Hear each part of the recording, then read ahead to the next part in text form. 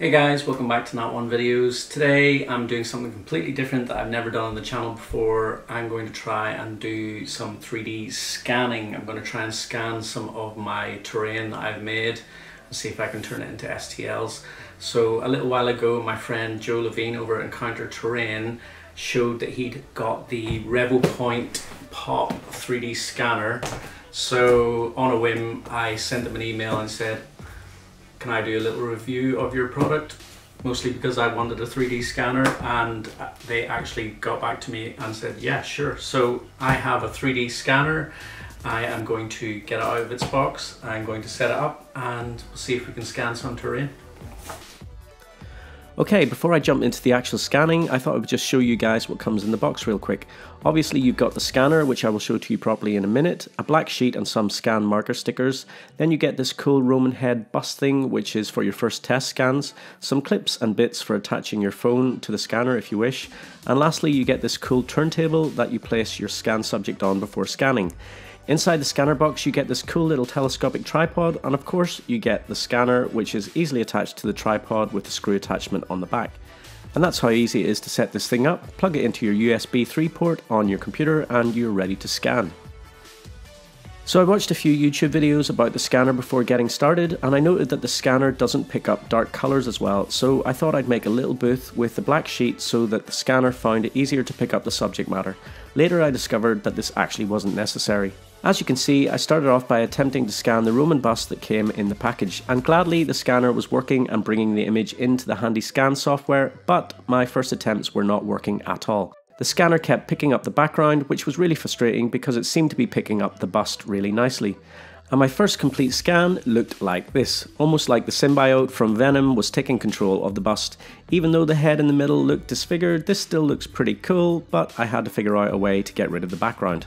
Okay, so I've set the whole thing up again. I've moved it a little bit further back from the background, and yep, it looks like everything is ready to go. It says excellent. Let's give it another try.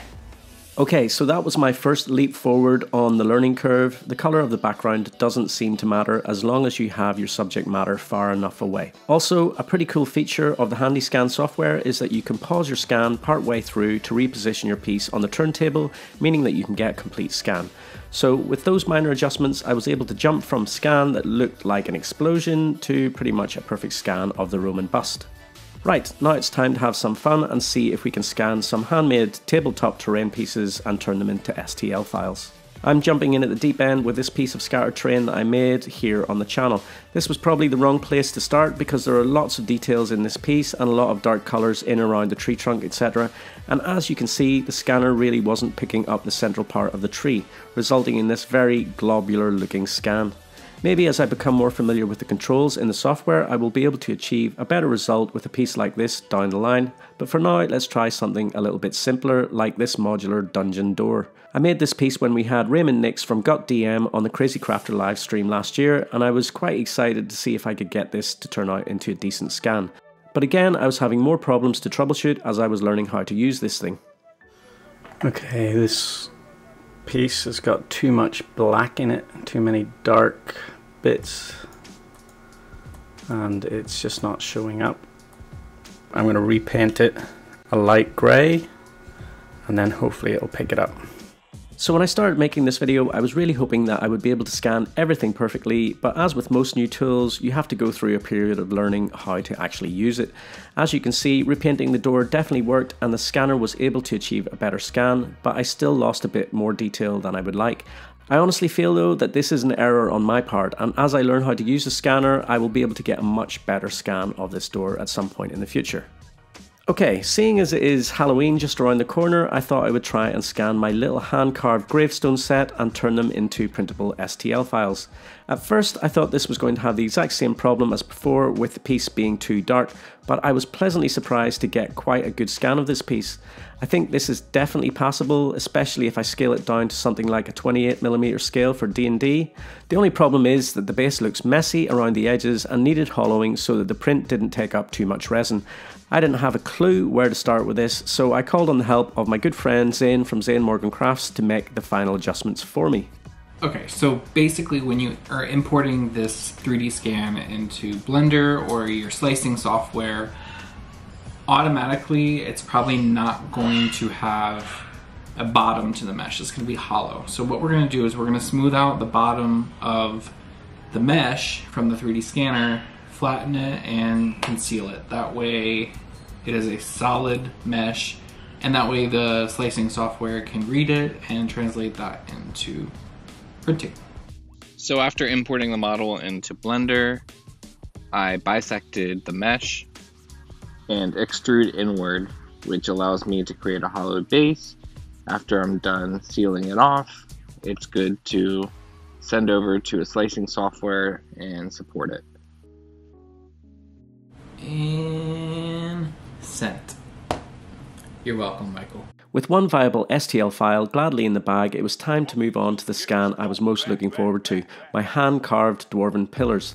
I've been asked to carve these a few times by people, and the idea of making an STL file available to print is really cool.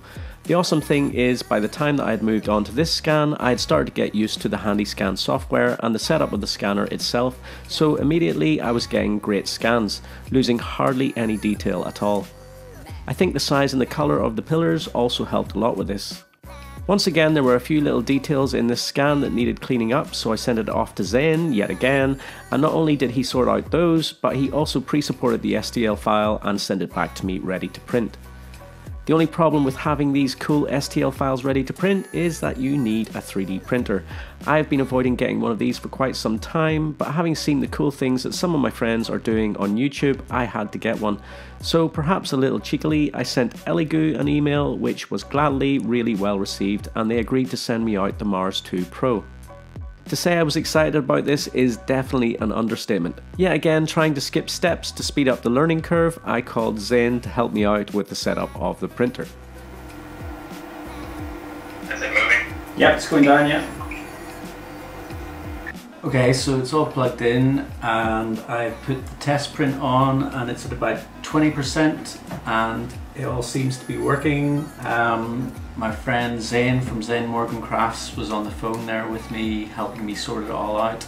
So I'm feeling pretty confident that it's going to work. I haven't got a clue about 3D printing. I don't want to sound like I know anything about 3D printing. I don't. This is literally my first time I've ever touched a 3D printer. This is the first time I've ever done a print. So you're not going to learn anything new. The point of this video for me is I did my 3D scans of some of my terrain and I want to see if I can print that off and just to see the quality of those prints. So once this test print has happened and I've washed up the model, I am going to load in one of the STLs for probably the Dwarven pillar and see if I can print it off. So excitedly, I loaded the pillar STL into the printer and pressed play, only to discover that the print was going to take 8 hours. Time to get some sleep. So it's 4:30 in the morning. I just woke up to come in and check on this print to see if it needed some more resin, and it seems to be working real good.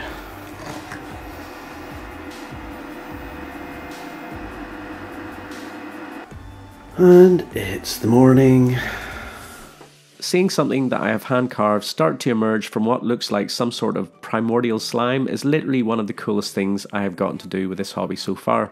The prospect of making something with your own hands that can then be potentially enjoyed by other people with a click of a few buttons is incredible. I mean, I remember playing Chucky Egg on the Spectrum as a kid, so the leaps forward in technology in the last 30 years is mind-blowing, and it's still moving fast, so better not to get left behind. Anyway, I forgot to mention that the resin I was using for my prints was the Elegoo water washable resin. Now, I have nothing to compare it to because this is literally my first print, but all I can say is that the whole process of cleaning up a print couldn't have been easier. Also, one cool thing to discover is that the structural supports are pretty cool. Straight away, my brain starts saying, what can I turn these into? But I'm sure I'm not the first person to think that. And there we have it, my first ever print, and I couldn't be happier. I'm really impressed with the level of detail that the Revopoint 3D Pop scanner managed to achieve. Not only that, but the scale is perfect. No adjustments were made to the size of the scan before printing, so that is really impressive. Having achieved a more than successful print with the Dwarven pillar, I had to print out the gravestones STL. I scaled this down to a 28mm scale, gave it a very quick paint job, added a sprinkle of static grass, and I think it looks really cool.